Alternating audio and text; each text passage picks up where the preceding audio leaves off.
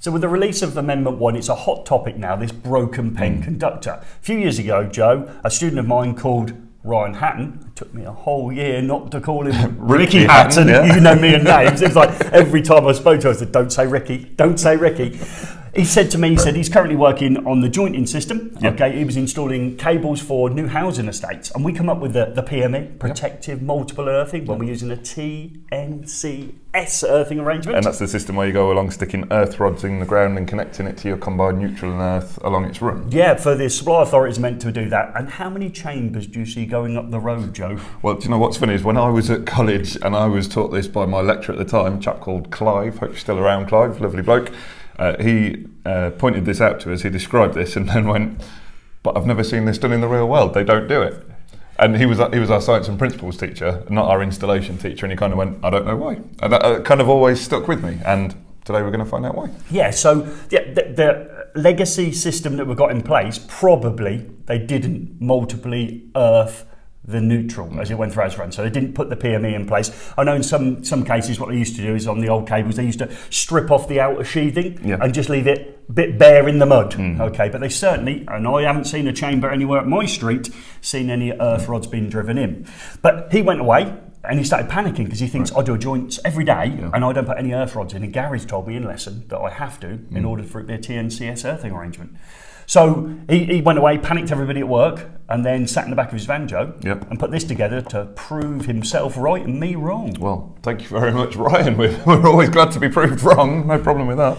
So what we've got here is actually, and we're going to bring the camera in nice and close in a minute, what we've got here is a system that doesn't actually break the protective earth neutral. Right, so what we're talking about is under the old system of splicing cables and putting new connections to new properties on, this cable would have been cut through, which obviously creates a weak point, it creates a joint that could fail. However, what we're looking at under this modern method is that as we bring the camera in and see closer, the conductors have not been broken, which therefore means that the chances of you losing this protective earth neutral connection is pretty much zero. Yeah, it is. So he was putting in like 2,000 metre runs or 1,000 metre runs, etc., with absolutely no, every time he joins it, no earth rod going in the ground, therefore no staking of the combined neutral earth. So a different method of proving, of making a pen system safe. Yeah, so bring the camera in, we'll show you what's going on in there. Cool.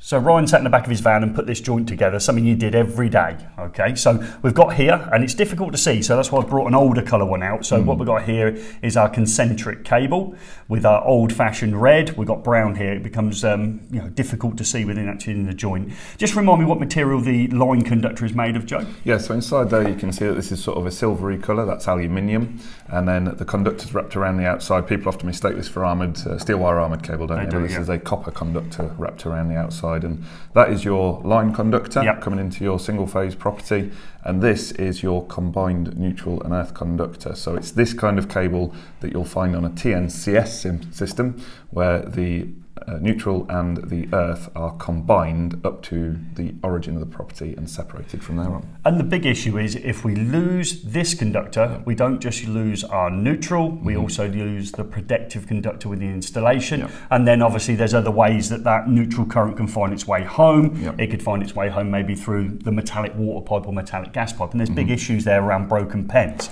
So of course we reiterate it over and over again in the classroom, and these are linked to a set of notes that me and Joe have put together.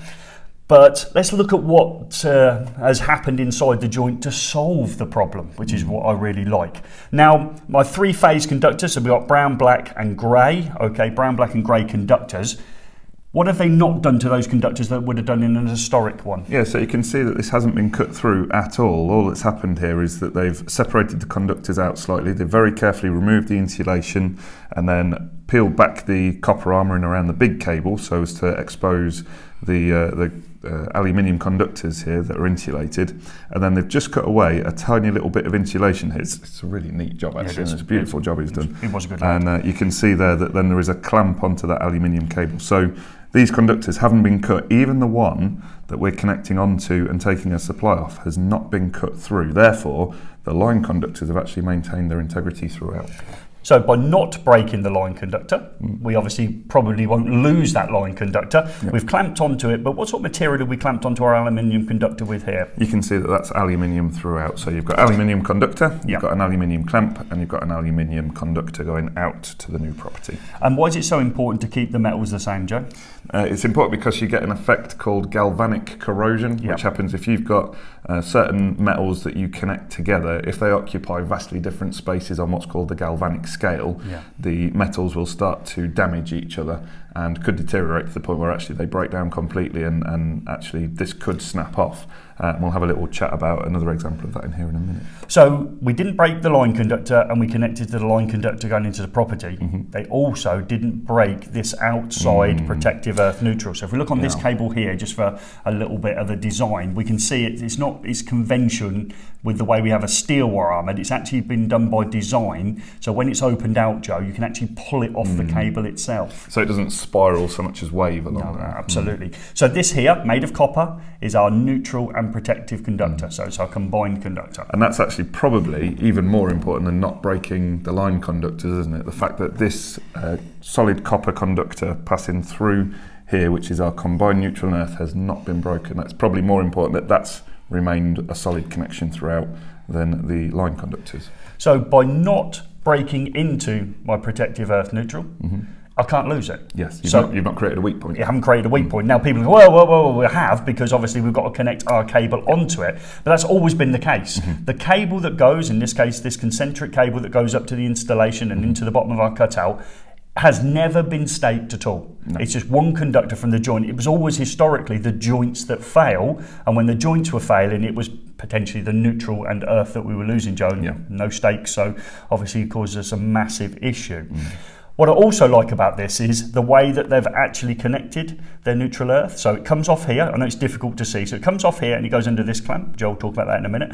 It comes all the way around here and is actually connected onto both sides and clamped again.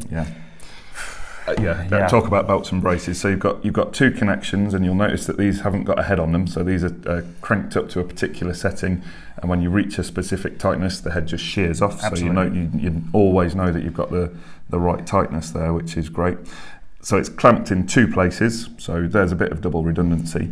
And also, although you wouldn't rely on it as a connection method, you can see that this is actually cable tied onto there as well. So it's kind of, you're just never going to lose that connection at all, are you? No, you're not. So we've got it in two places, both sides of the actual conductor itself for the protective earth neutral, which is I like. This one here is pretty obvious to me. This one's brass. There's no dissimilar reaction between copper and brass, and that's fine.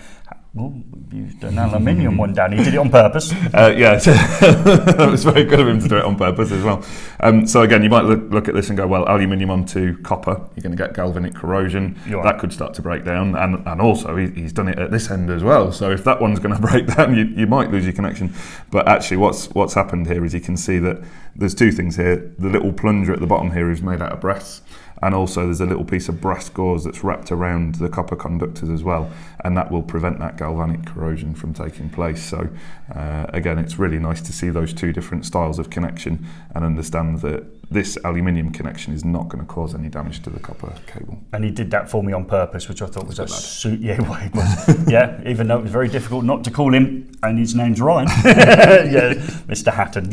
So they're fantastic. So under this system, we don't need to stake our combined neutral earth because we don't believe we're going to lose that. And as always, our cable goes into our installation and feeds it. And it's interesting to note as well that the design of this concentric cable is quite important as well, because if you look at the end of that, you can see that the combined neutral and earth conductor, the conductor that we're worried about losing, that we're worried about breaking, is wrapped around the line conductor. Now that means that if by some chance, and these are buried pretty deep, so it's pretty unlikely, but if by some chance someone was to cut through this cable, what would happen is as the shovel went through there, as they were digging maybe, what would happen is that they would cut through the line conductor before that went all the way through and broke the combined neutral and earth. So actually they'd have either shorted the system out and blown something, or they would have disconnected the line conductor feeding the building and left the combined neutral and earth till last, cutting it through by accident. So again, that's another reason why we don't need to have that staked along its length. So we've got all bases covered then. Yeah. Just for my learners, again, it's in our notes that me and Joe produced. It's filled full of a resin. Just a quick one now. That resin is there obviously to make sure we get a waterproof joint, so to stop the ingress of water is an exam question. In the old days, this resin used to set rock hard, Joe. Yeah. What is the problem with having a cable, maybe in a road, with a rock hard resin actually inside it? Well, unfortunately, once you've buried this kind of connection, and I've done a few of these myself, it doesn't stay perfectly still for its lifetime. You get all kinds of vibrations going on, perhaps from the road, perhaps from even from the electricity flowing through here. 50 cycles. A little bit of vibration. And actually that resin could sometimes has broken down historically, hasn't it? It's not a terrible system by any means, but it has been known to break down. So what change has taken place nowadays, guys? Yeah, what it is, it looks like it's set now. The new resin they put in looks like it's set, but it isn't. It actually is semi-set. Stays kind of plastic almost. Yeah, it does. And then obviously it can move with vibrations in the road. So if there is a vibration, traffic going over the top, or the 50 hertz hum, actually it can just withstand that vibration in order that it doesn't break, because when it does break, the ingress of water, then we've got another problem. And you can see it's sealed both ends for us, ready as if it was going to have the resin poured into it for us. So this is the modern method of connection, which reduces the need for that staked earth connection going out from here. Obviously in older systems where perhaps these cables have been cut, that is where the broken pen does start to become an issue. And don't forget, anyone who can find a chamber in their street that says under it, the earth electrode for my PME system, I'd be surprised. I think there's a number of problems here. Historic problems is, I don't believe they've made enough neutral earth stakes throughout the run, and obviously in an aging system it's caused a problem. So modern cables have solved that problem, but of course we're going to be living with that legacy issue for many years to come, Joe. For sure. So shall we end it? I think we do. We hope this video has been some help.